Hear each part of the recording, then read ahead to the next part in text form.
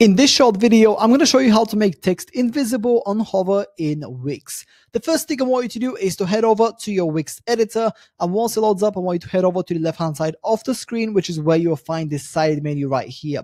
From the side menu, I want you to go right at the top, which is where you'll see this plus button right here that says Add Elements, and once you hover over it, click on that, and instead of going to text, which would be the logical thing to do, we need to go all the way down to interactive right here and then on hover boxes. From these hover boxes, I want you to pick any of them. Doesn't matter. In my case, I'll just go for this one right here and just add it to my page.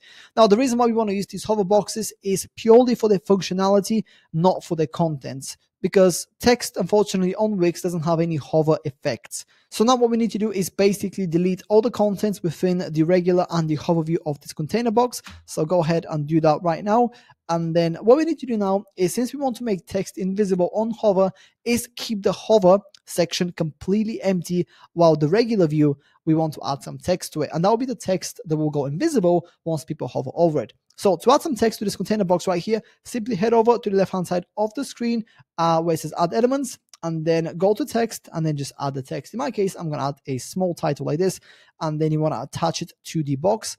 So do that, and then I'm going to make it a bit smaller, this, put it in the middle right here.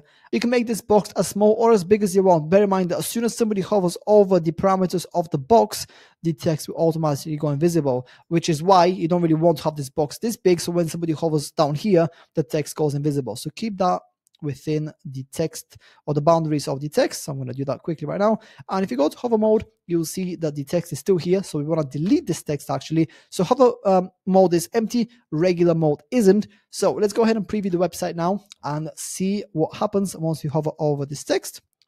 As you can see, it goes invisible. And yeah, that's pretty much it. That's how to make text invisible on hover in Wix. If you have any questions, please let me know down in the comments below, and I'll do my best to help you out.